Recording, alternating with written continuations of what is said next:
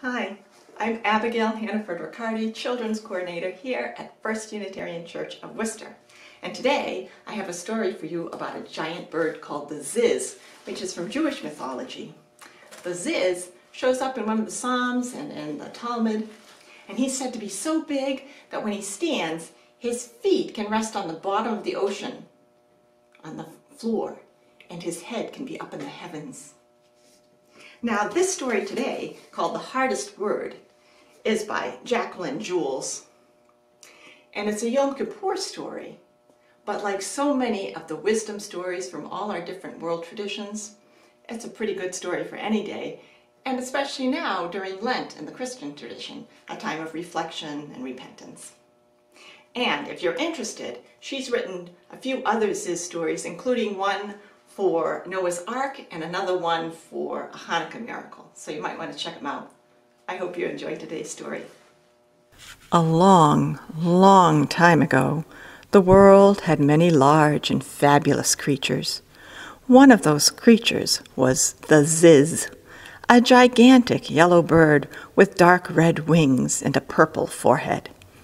The Ziz was always making mistakes and finding ways to fix them.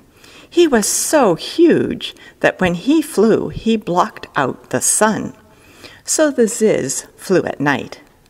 One night, he flew too high and bumped into a star. Sizzle, snap, bang! The star fell out of the sky and down to earth. It burned a big hole in the ground. To fix his mistake, he knocked down a cloud, filling the big hole with water.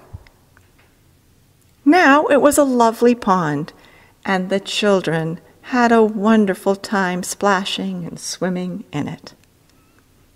"That mistake is all fixed," the Ziz smiled. One night, however, the Ziz flew smack into a tree. Boom! The tree fell over onto a vegetable garden planted by some children.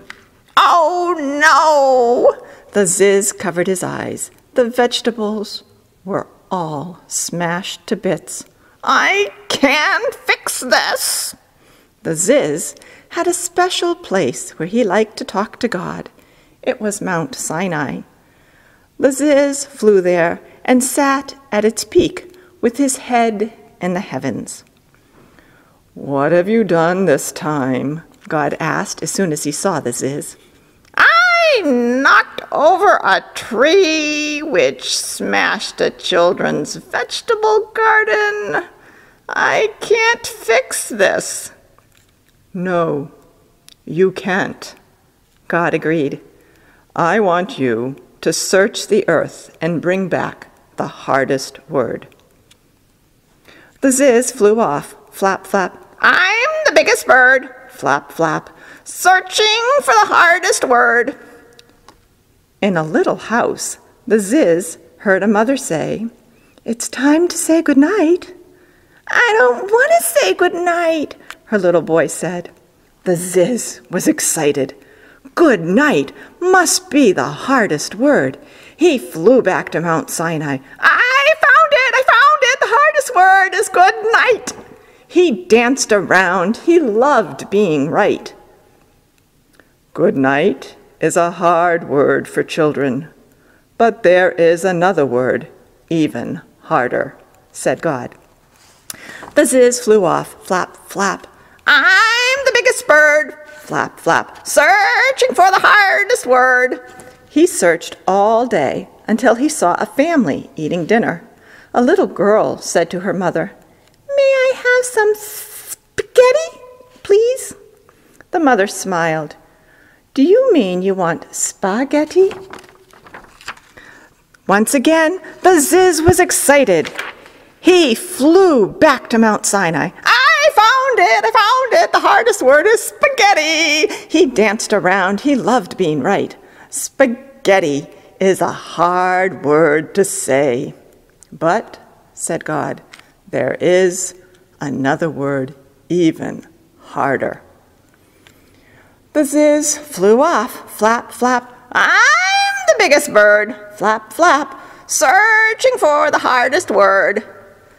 The bird brought back all sorts of words: rhinoceros, ridiculous, and even Rumpelstiltskin. But each time, God said there was an even harder word. After bringing 100 words back, the Ziz gave up. He just couldn't find the hardest word. So he told God, "I've come to say I'm sorry because I can't find the hardest word." "You can't?" asked God. "No," said the Ziz. "I'm sorry." And then, to the Ziz's surprise, God said, "Good job. You found the hardest word. All these words you brought me were hard, but sorry is the hardest of them all. If you say sorry whenever you make a mistake, it's the first step on the path to renewing your relationship with those you've hurt." And so the Ziz flew away, singing to himself, "Flap, flap, flap. I'm the biggest bird. I just found the hardest word." And then he took a large basket of vegetables to the children and told them he was sorry. And now we have some time for some wondering questions. So I wonder if you noticed that every time the Ziz thought he had found the right word, he did a dance. And the story says it felt good to be right. I wonder what it feels like to be wrong. I wonder if maybe that's why it's so hard to say I'm sorry, because you have to feel and acknowledge that feeling of being wrong. And that doesn't feel good. It'd be easier just to blame something else for it and move on. I wonder if you noticed that when the Ziz went to tell the children he was sorry, he did something else. I wonder if that's important to the story.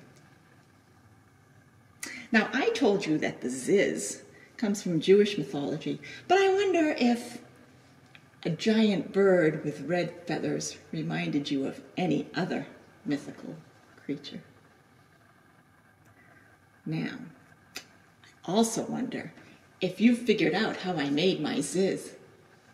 This is the time of year when people are losing their gloves, so they don't need them anymore. And this particular glove, the pair to it had a big hole in it, so I was left with one glove. But it's very useful for puppets because the thumb and the pinky make the wings, and then the ring finger and the middle finger make the legs, and that leaves my index finger, which has a lot of movement, to control the head. So maybe you have a glove or two.